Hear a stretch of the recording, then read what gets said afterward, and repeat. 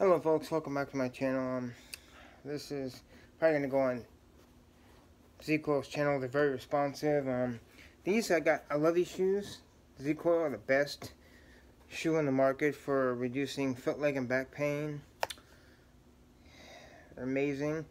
The only issue I have with these things are not even, I think I got these for Christmas.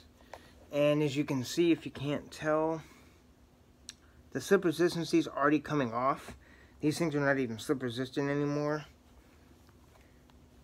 If you can tell there, that whole thing is worn down. There's like I'm like an ice skating rink on these. Look at that. The slip resistance needs to be improved on these big time. I don't know if you can get with Shoes for Crews and put their slip resistance on the bottom of these or what, but because these things are like an ice skating rink, and the problem I have is when you're in the kitchen, you got to have very, very, very slip resistant. And I always wondered, well, they have tires that 80,000 miles. I'm surprised you can't put some sort of like tire tread on the bottom of these that can last that long.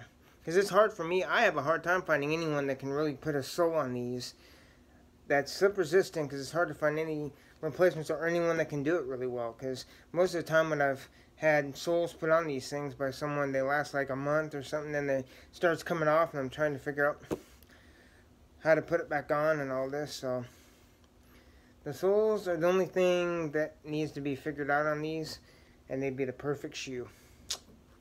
You know, that's just a little update review on what I think of these, because these things are great except for the soles need some work. Because the slip resistance, you can see, come off, and I got these, I think, in December or January, somewhere around there. And I have an old pair that I'm going to put these soles on here so I get some traction. But see this? This is a slip resistancy that I had put on, and I've had these things have been glued like 17 times by me, because they just keep coming off. So it's just hard to find anyone that can put a decent sole on the bottom of these.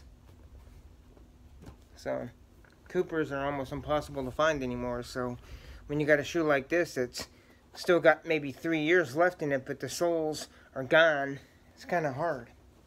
But other than that, I highly recommend these shoes. It's just something I think they need to figure out with the soles. And that's it. Thank you so much. Talk to you later all. Bye.